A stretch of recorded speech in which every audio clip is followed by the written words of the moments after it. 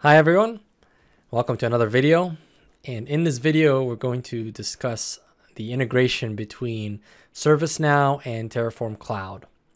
So let's get started. So here on the screen, as you can see, we have a workflow in which the user starts off with the ServiceNow catalog. And in this case, I can be sitting on my workstation here. I don't necessarily need to know a whole lot about Terraform. So in this case, the operations team, for example, will create modules in Terraform and then expose these modules or variables for those modules inside the ServiceNow catalog. So then a user could just select what they need, fill out a form inside of ServiceNow, submit the ticket, and that goes ahead and creates the resources that they need wherever that needs to happen, whether that's in the cloud or on-prem. So the workflow is as follows on the screen here. I order something from the catalog of ServiceNow, and then I have an approval request. So the request comes in, I can approve it, or a team gets to approve it after they review it. Again, this is a step that you can keep or you can eliminate altogether and automate the process fully. And then number 3 here, this triggers a run inside of Terraform Cloud. And here I'm talking about Terraform Cloud, the business tier. The integration, the ServiceNow integration is only available in the Terraform Cloud business tier. And from here, if I am going to provision resources in a cloud, I don't need step number 4 here. So Terraform Cloud is going to go directly and talk to, let's say, Azure and provision resources in Azure directly. However, in the demo that I'm going to show you today, we are going to provision on-prem resources that live in VMware. So basically, I'm going to create a Windows 2019 server image or VM, and that's going to run in my VMware vCenter environment.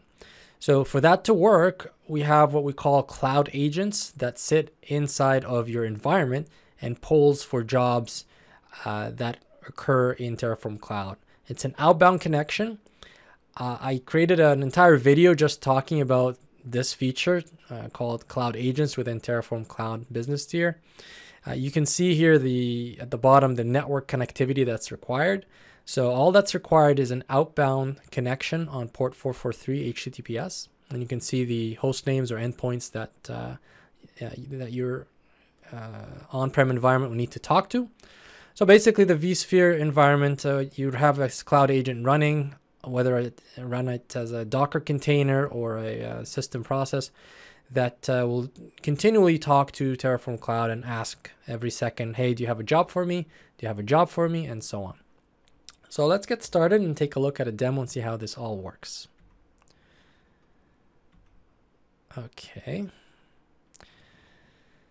All right, so on the right-hand side here, I have my terminal running, and it's running the logs from the cloud agent. On the left-hand side, I have ServiceNow, and as you can see, I can go to the catalog. So if I'm a regular user, I just want to provision some resources. I can go and browse my categories. I created an infrastructure category here. And I've exposed just a couple of items here. We have a list of things that you can do.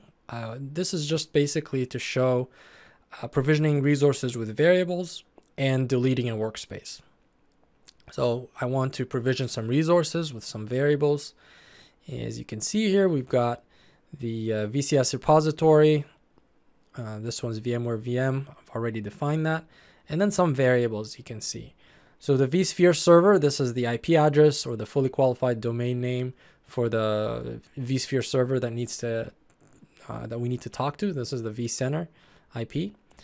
VM count, how many VMs I want to create. In this case, I just want to create one. The password for the vCenter server. I want to create a VM with 2048 RAM. So 2 gigs of RAM. This is the user that's required to access the vSphere or vCenter server. A template that I'm going to use this Windows 2019 template that uses a thick disk provisioning. And I give it a computer name, 2 virtual CPUs, and finally a VM name that I'm going to use. I'm going to call it server. And once I fill out the form, I can order that and check it out. Remember the approval process. So now I define myself as the approval. Of course, you can define a what do you call it, a group of approvals, for example. Just to keep it simple, I'm the approval. So you can see here, I got one ticket ready for approval. So this ticket ends in 19. I can go through it, make sure everything is okay. And if I'm satisfied with the request, I can approve the request. And once we approve the request, keep an eye on the right hand side here to see how the agent is waiting for jobs. See, it's saying waiting for next job. And in just a few seconds, it's going to pick up that new job that we just requested. And there it is. You can see now that the new job has been seen. If I go over to my Terraform Cloud window, I can look for a ticket here. You can see the request item number 10,019. So this is the one that we just requested. Here's the request number. And if we click inside, you can see that we're in the plan phase, past the cost estimation phase. This really doesn't apply here because we're configuring VMware or provisioning inside of VMware. If you're to provision in Azure, for example, you're going to see an estimate of the amount of dollars that you're going to use for this particular operation. And if we expand the plan here, I can show you what actually is going to get created. And I'm showing this behind the scenes, of course. As a user, you don't see any of this. You don't care about any of this. This is all created for you. But you can see here there's a vSphere virtual machine that's going to get created with some parameters. We're cloning a template. We got 2 disks that will get provisioned, a network interface. So in total, we're adding 1 element or 1 resource. And the output will expect an IPv4 and IPv6 address to show up at the end after we've provisioned this. This takes about 14 minutes or so. So we're definitely going to stop the video and return after everything is complete. But before we do that, we can quickly take a look at the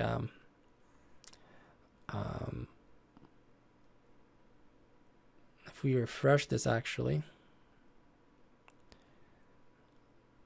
So back to looking at this as a user, you refresh the request that came through. You can see the progress here. Workspace gets created. The plan is queued. There's planning. So this is ServiceNow getting feedback from Terraform Cloud. You can see it's still applying, and so on. Right? So you can keep track of it right in ServiceNow. You don't have to go to Terraform Cloud. As you can see in Terraform Cloud, as we've seen, applying is happening. It's going to take its sweet time. And if we're to go into vCenter, I can see that there is already a resource that's in process being provisioned right now. I called it Server 1. So again, this will take its time until it's ready to go. And we'll get that feedback in just a little bit. So what I'll do, I am going to stop the video and we'll resume once the resource is created. Okay, we're back. And as you can see, the apply has completed successfully. Here you can see on the right hand side, the cloud agent says it's finished handling the run. It's waiting for its next job. And if you look at the output from Terraform, we are given the IPv4 and IPv6 address for that machine. In VMware, I can see the machine has already been configured. I can log into it. I can see it. So it's all good to go. And if I go back here and refresh the screen on ServiceNow,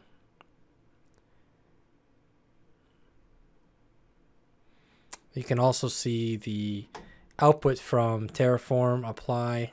Here's the IPv4 and IPv6 output that I can then, as a user, I see those and I can use those to continue what I need to do in terms of provisioning, or maybe passing this over to some other tool to continue configuring the VM, for example, or to run some scripts and so on. All right, so hopefully that's been helpful to show you how this is all done. A couple more things I want to show you behind the scenes from a ServiceNow Service Management Console. You can see the Terraform catalog. And I don't need this anymore, so we can make this bigger.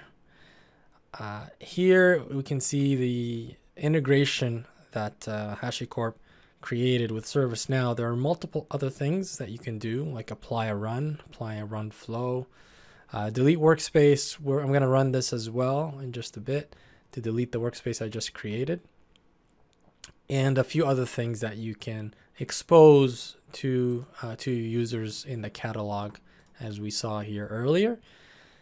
And actually now I just want to quickly show you the code if you're interested in understanding the Terraform code. It's very simple. We have 3 files: the main.tf, the output.tf, variables.tf. And we start with the variables. As we saw from the front end on the ServiceNow side, the vSphere user password server, I'm not giving any defaults here, as this will be required. And on the ServiceNow side, I've created a lot of default values that you can use, but of course you can change. And then the Windows template, the computer name, VM count, VM name, the CPU and the RAM.